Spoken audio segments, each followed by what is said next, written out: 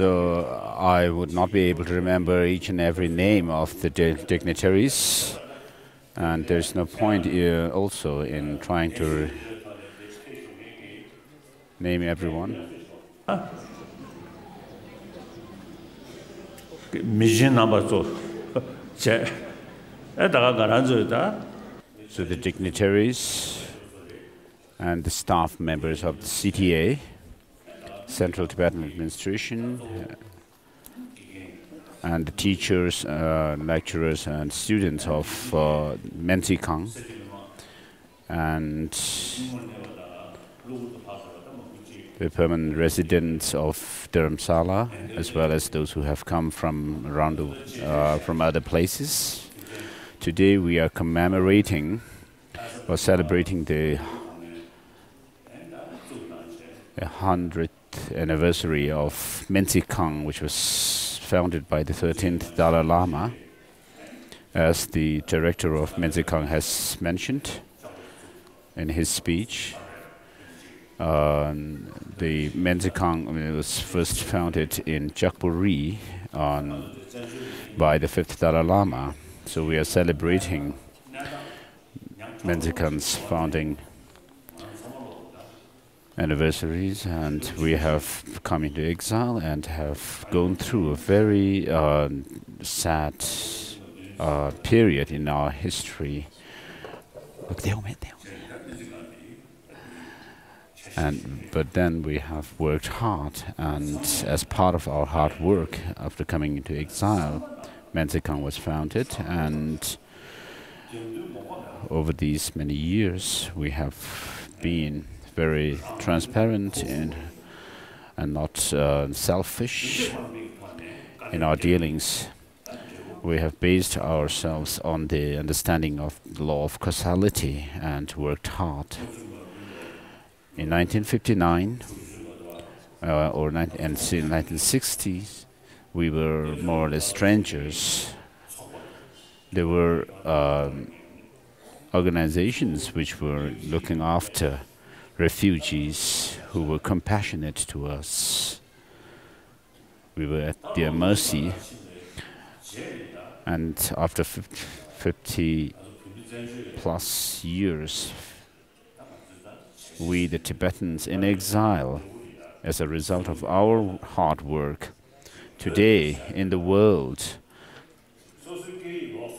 Tibet is known to have its own language, based on which we have a very profound, rich culture.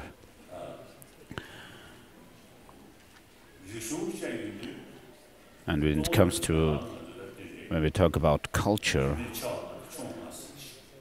we basically have the 10 different knowledges or sciences, 5 minor and 5 major, which have come from India.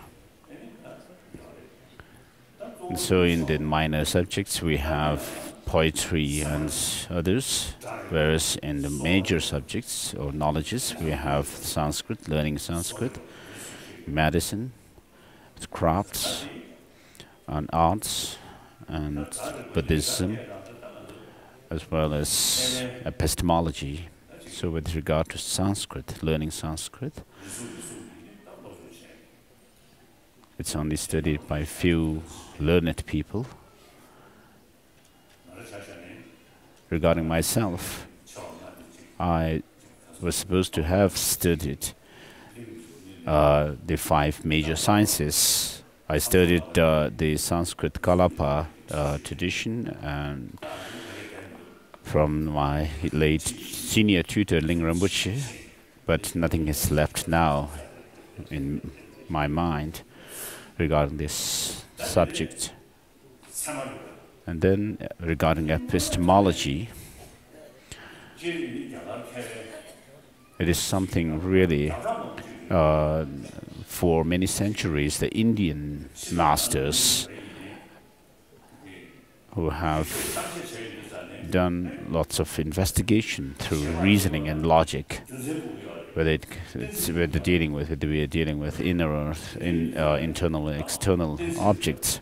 So they found it important, crucial to use logic and reasoning and to understand things through inference. So in India, for thousands of years, there were great Indian logicians from the Sankhya school of philosophy, who were also great philosophers. There are numerous of them. And then also from amongst the Buddhist scholars, practitioners.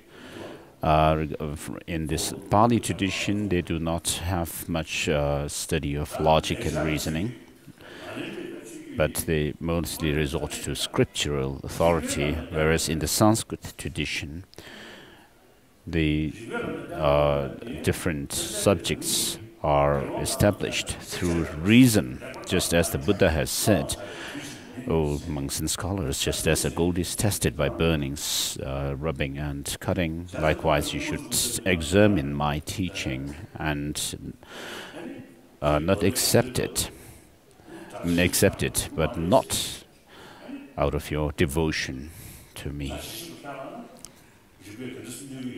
And therefore we find in the sutras, the words of the Buddhas, how certain things cannot be taken literally, which are called provisional teachings. And in the Madhyamaka Avatara by Chandrakirti, he says that sutras such as Langara Avatara Sutra and so forth cannot be taken literally because they go against reason. And so amongst all the different religious traditions, it is only the Buddha who has said that the followers, his followers, should not accept what goes against reason, even if it may be his own words. And therefore, Sanskrit tradition of Buddhism, the Nalanda tradition, emphasizes reason and logic. And there were great masters of logic and epistemology who had rigorous debates with non-Buddhist, classical Indian non-Buddhist scholars of other different philosophies. And so, because of these challenges posed by the non-Buddhist scholars, who were also logicians, the Buddhist scholars also were able to make progress in the presentation of Buddhism through logic. And the more progress the Buddhists made, it also has helped the non-Buddhist scholars. So that was about epistemology. And so regarding this, in fact, it is a fact that the writings of masters like Dignaga and Dharmakirti, Indian masters, maybe some Sanskrit texts are still extant, but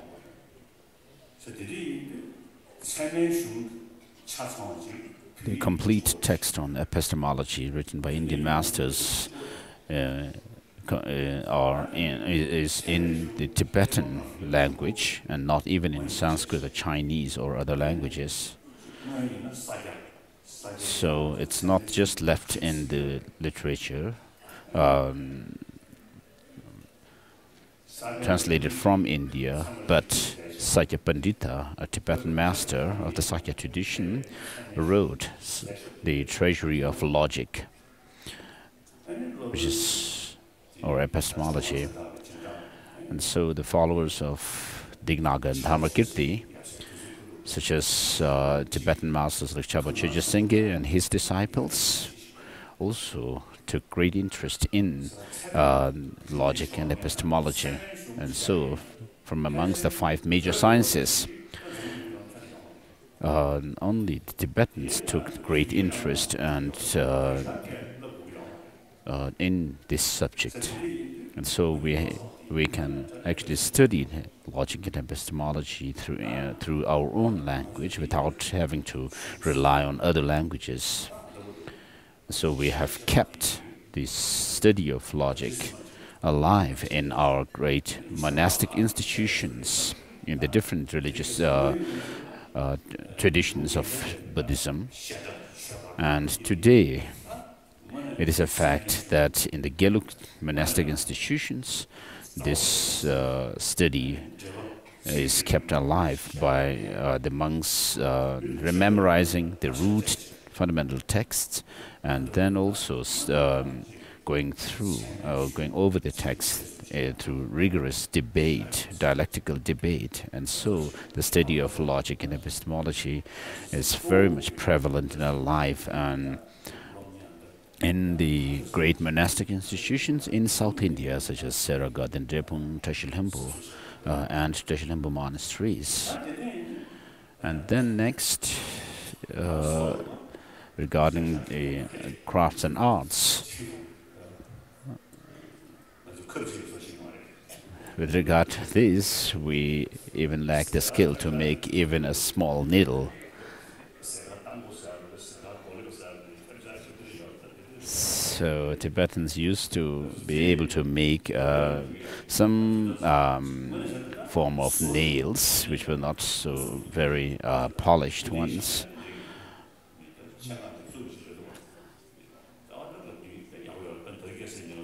And but then we have, of course, the handicraft,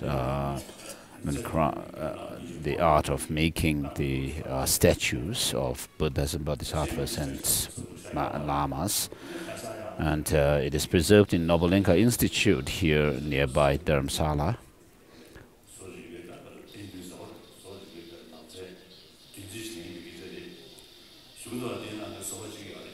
So there was one person whose name was, so he was nicknamed the one hammer, the person with one hammer and one compass.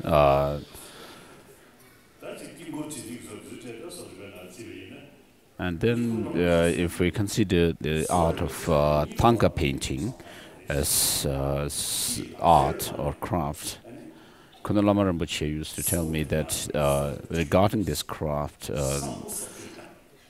it can be external or internal. With regard to internal craft, Kondon Lama Rinpoche used to say that we can actually consider Buddhism, which helps in making transformation within the mind as a craft or a skill. Today, maybe there are perhaps 1 billion Buddhists in the world. In China, there may be there are over 400 million Buddhists today. From amongst all the Buddhists today around the world, it's only the Tibetans who have in-depth study of the teaching of the Buddha and also the practice of it. So we engage in the study of Buddhism through study and learning, hearing the teachings, and also doing rigorous reflection on the teachings, and then developing the experience through contemplation. And therefore, we are the custodians, today of the, we have kept the Nalanda tradition alive. And so this is only amongst us. This is amazing. Since coming into exile over 57 years now, I have met many Buddhists from different parts of the world, different Buddhist traditions. And from these meetings, what I have come to conclude is that the Tibetan Buddhist tradition is amazing, wonderful, which combines both study and practice.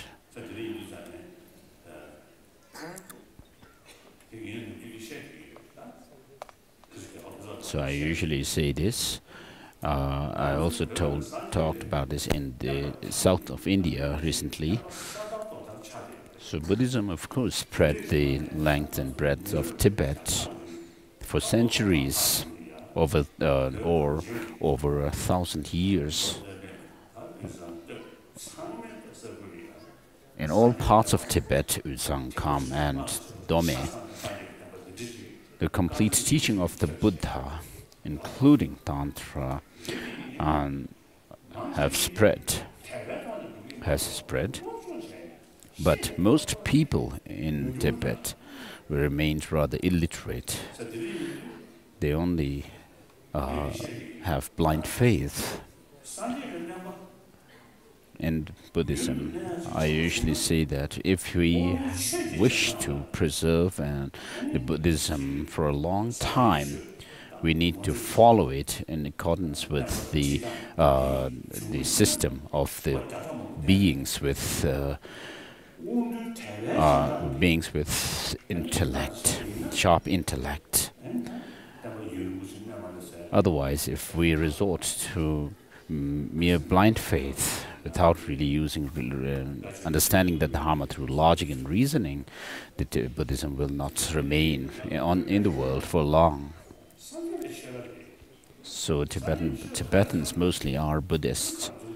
But if you're asked what Buddhism is about, then our people do not really have not much to say. And in the Himalayan regions, trans-Himalayan regions also, in the prayer to Yudol Yonten Gompo, which says that if you pray to him for 1 week, you'll have great spiritual feats. I don't believe in this.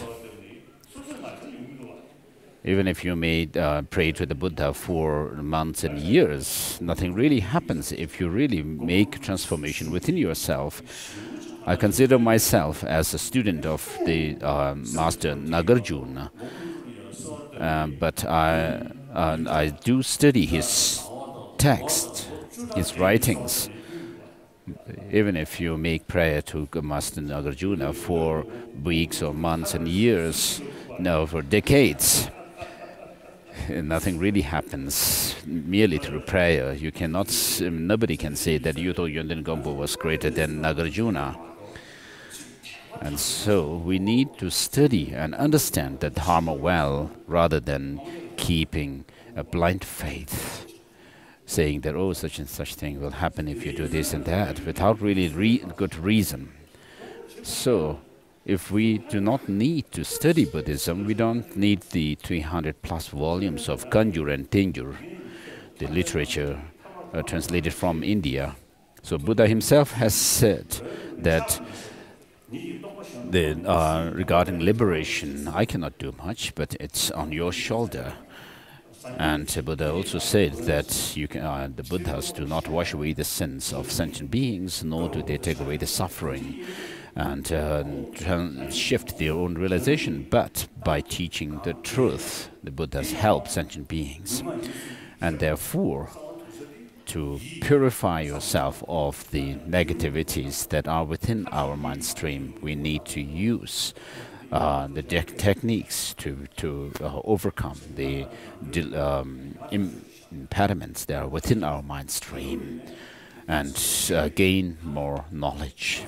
And so, although we have the tradition of studying Buddhism and Buddhist philosophy in the great monastic institutions, I have urged the monastic institutions not to just be satisfied with the traditional subjects, but we should also learn the different subjects, modern subjects like science and so forth. And by meeting with also scientists and scholars from other traditions. And so if you belong to the Gelug, you should not just stay contented with following that Gelug tradition, but you should also study the other traditions of Tibetan Buddhism, such as Nyingma tradition, Sakya and Kagyu traditions. And similarly, it goes with the other followers of these other traditions, Nyingma, Kagyu and Sakya traditions. So we need to make further progress in our study, the manner of studying. And then with regard to Sowa Rigpa, the art of healing or medicine, as it was said in the Men-Tsee-Khang's director's speech, in the 8th century, the Tibetan Emperor Trisung Detsen invited different medical system followers or practitioners of different medical systems from Persia and China and India and so forth. So in the 8th century, if you look back, at that time, if the Tibetans could convene such a kind of an international meeting of medical systems when there were not good facilities at that time, today when we have the medical, the different facilities and opportunities to meet with other medical systems and have discussions, we should do it. And the medical system that we have is a synthesis of Chinese and Indian and Unani and local Tibetan medicine. So today we are in the 21st century.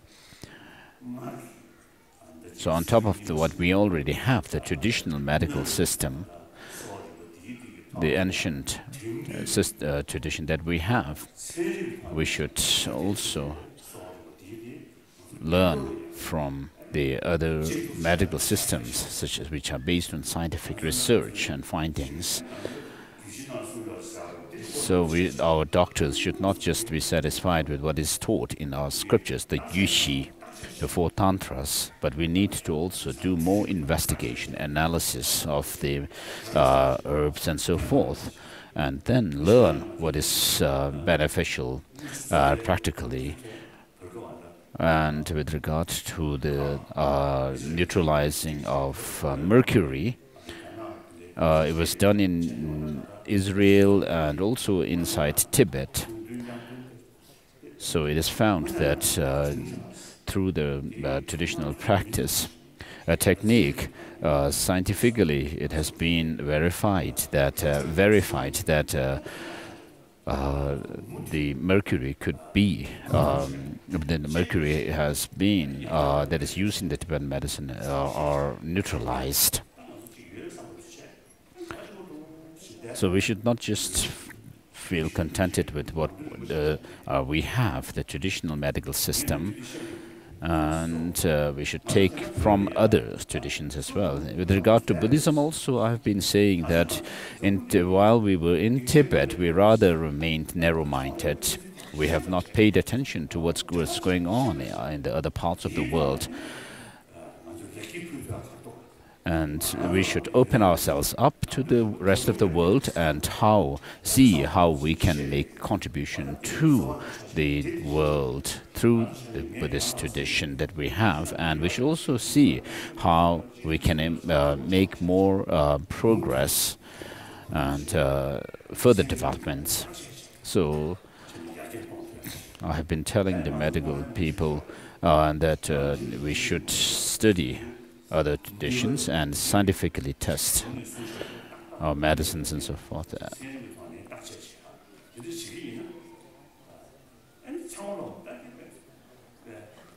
So what is said in the medical texts should also be verified through scientific research and experiments, and in this way, other people also will find.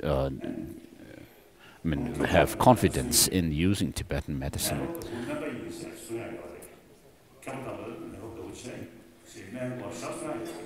My senior tutor and my ordination master used to say that an old patient is himself or herself a doctor, so he knew a lot about medicine as well because of his illness. And when it comes to emergency cases, then the allopathic medicines are quite effective.